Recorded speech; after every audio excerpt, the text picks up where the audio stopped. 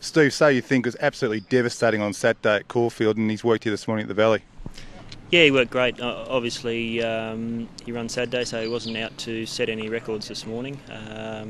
But the track was beautiful, and he just did a nice bit of work in hand. This time in, he just seems to be going from strength to strength. How good can he get?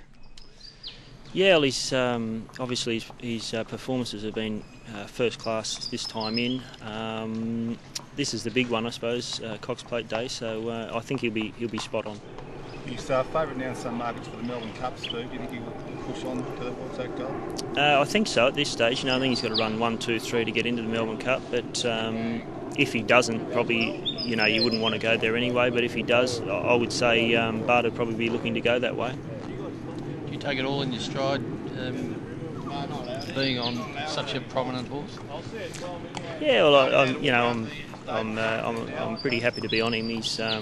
He's an exciting horse, and it's a good ride at the moment. If you could be on one Saturday in the Caulfield Cup, mate, which one would you like to be on? Yeah, I thought Alco Pop was great the other day. He's drawn a horror gate, so that's a bit of a query. But I liked his run, against this horse, and seems to have come up well this time. And the rest of your rides for Saturday at Caulfield? Anything standing out? Yeah, no, I've got a bit of a quiet day. I've got a couple of the 3-year-olds, Precious Lorraine and Pitt Street, heading towards the better 3-year-old races. So hopefully they can show something Saturday.